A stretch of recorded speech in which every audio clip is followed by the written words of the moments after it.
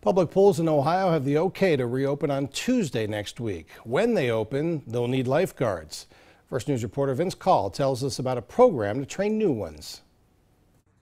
Now everything moves slow, but everything was in motion before the COVID happened.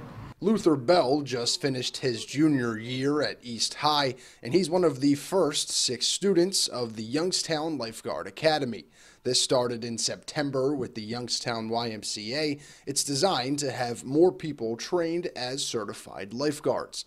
In a perfect world, Bell and the others would be sitting on the stands at Northside Pool this summer. So I just want to take a man and take care of him, like how Coach did me, so that's how I like it to do. And we were in the midst of the actual lifeguard class when COVID hit and everything was placed on hold. Kevin Tarpley is the founder of the Youngstown Lifeguard Academy. Now his 6 members have to wait until the lifeguard certification process resumes.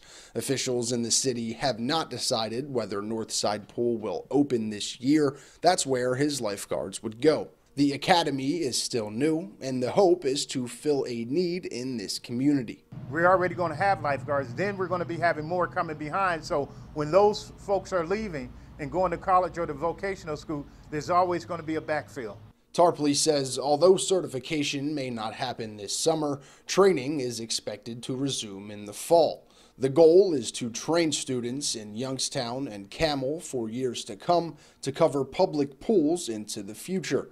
In Youngstown, Vince Call, WKBN 27 First News.